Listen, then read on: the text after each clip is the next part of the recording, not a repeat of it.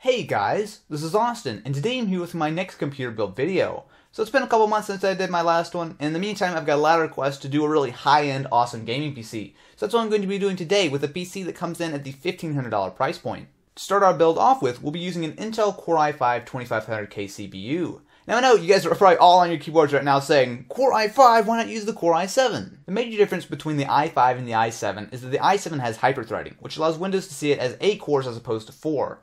Now while that's great if you do a lot of heavily threaded tasks such as video editing and that kind of stuff, for games, most of the time they struggle to use up 4 cores, so that 8 virtual cores really isn't going to give you a lot of performance benefit. Beyond that, it's very similar to the i7. You're still going to be able to overclock it into the stratosphere, in most cases well over 4 GHz, and it's still going to be an absolutely rock-solid CPU for not only gaming, but for just day-to-day use. It's going to have absolutely tons and tons of power. For about $230, this is a great way to start our build. Next, we're going to be using a Cooler Master Hyper 212 Plus CPU cooler. Now the i5 is going to have a cooler just like this, and while this is fine if you're going to be sitting at base clock speeds all day, if you want to do some major overclocking, the Hyper 212 Plus is a great way to go. It dissipates way more heat, and it allows you to get some really high overclocks without catching your CPU on fire. So this one's going to run you about $25 or so, and in my opinion it's going to be well worth it. Next up, we'll be using the GIGABYTE GA-Z68UD3 motherboard. This is the same one that I've been using in my computer for almost a year now, and I gotta say it's a great motherboard. Not only does it look awesome, it's got a black PCB, which I love those things, beats the blue and all the kind of ridiculous colors that really don't belong in a gaming case. But on top of that, it's got all the major features that you need. Since it's a Z68 board, that means you're going to be able to overclock your CPU as high as you want. And on top of that, it's got all the major features that you want. So it's got SATA 3, it's got USB 3, and it's built really well. So it's got nice thick boards, not like going to really be flexing when you get big GPUs in there. So overall, it's a great board for about $155. Now comes the fun part. For a GPU, we're going to be using the SAPPHIRE Radeon HD7950. Now, as many of you guys know, this is a brand new card from AMD, and it is one of the most powerful single GPU cards that you can buy. The 7950 is a great card, and on top of that, you can actually overclock it. So in some cases, you can actually get it up to the same level of the 7970s. With 3 GB of GDDR5 memory, this thing is absolutely going to demolish any game you throw at it, including Battlefield 3 on Ultra. That's pretty much going to be your reaction. Now it is expensive. It's going to run you about $480, so it's by far the most expensive thing in this entire build. However, if you want the absolute best performance you can get without having to go with Crossfire or a dual GPU card, this is going to be the way to go. For memory, we're going to be going with 16 GB of CORSAIR VENGENCE DDR3 RAM. Now this stuff's clocked at 1600 MHz, and while I'll be the first to admit, 16 GB of RAM is overkill on a gaming machine, you never know when that extra might come in handy. This is the same RAM I have in my computer. However, the difference is this has a low profile heatsink. So while mine looks great, it's got a very tall heatsink, and it makes it impossible to add a second fan to my Hyper 212 Plus for better CPU cooling. So it's a better idea, in my opinion, to go with this lower profile stuff. It should perform just the same, and for about $100 or so, it's going to be a great way to go. Since this is a high-end gaming machine, you gotta use an SSD. In this case, we're going to be using a 128 GB Samsung 830 drive.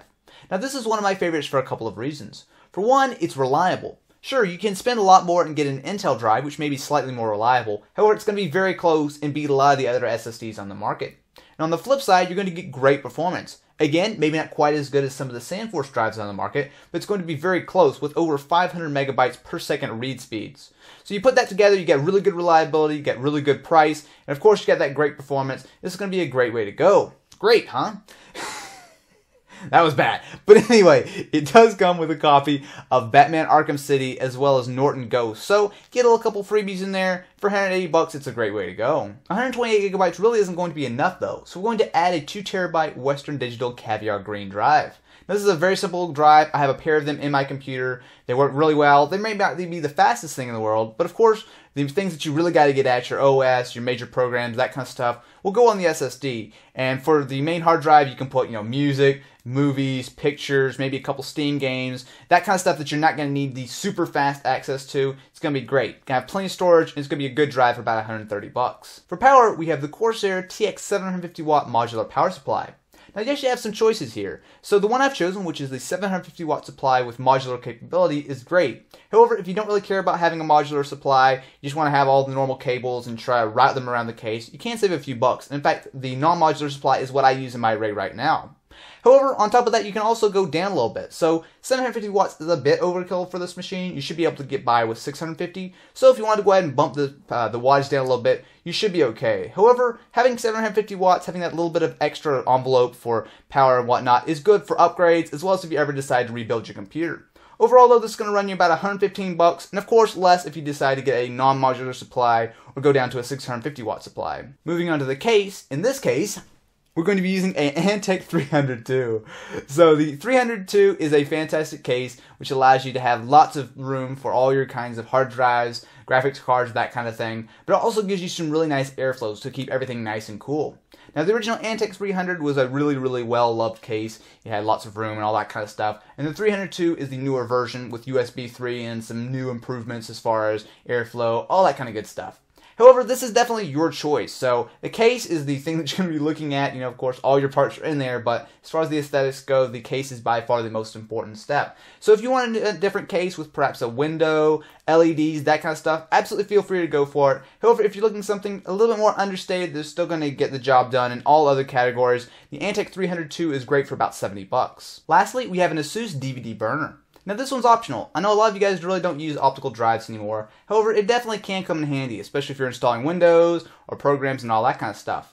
If you want, you can skip this one, or you can upgrade to a Blu-ray drive depending on how you use it. But overall, if you're looking for something really basic, for 20 bucks this is a great addition to your build. So what's the damage? Well, as of filming this video, the entire price of the build is going to come to $1,496.90. However, definitely keep in mind that prices are constantly fluctuating, so by the time you watch this video, it may have gone up, down, all that kind of stuff. So make sure that you know exactly what it is. I'll have links to all the parts in the description of this video. Anyway guys, if you enjoyed, definitely be sure to leave this video a thumbs up, it really helps me out. And if you're interested in more videos like this, be sure to subscribe.